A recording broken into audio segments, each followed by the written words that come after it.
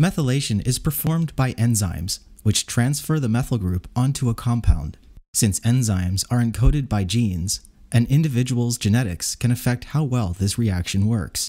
In this example, methylation of homocysteine is made possible by the enzyme methionine synthase, which is encoded by the MTR gene.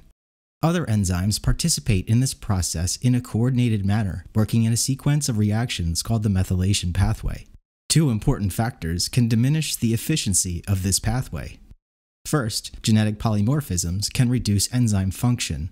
Secondly, insufficient intake of certain B vitamins, which serve as cofactors, can reduce methylation competence. Understanding the nutritional genomics of methylation will help you personalize nutritional support. It's easy to understand this pathway and where the nutrients fit in if we break it down into 4 steps.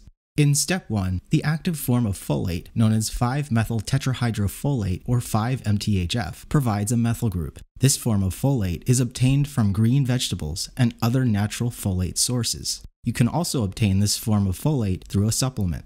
In contrast to methylfolate, folic acid requires multiple steps for activation, including the MTHFR enzyme, which is prone to genetic variations that limit its function.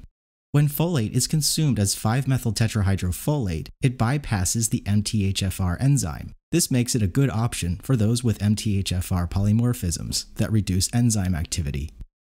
In step 2, methionine synthase, which is encoded by the MTR gene, methylates homocysteine to generate methionine. This enzyme depends on vitamin B12 to function properly. The body tries to regenerate vitamin B12 using another enzyme known as MTRR. Individuals with genetic variations in either of these enzymes may want to pay attention to their B12 status.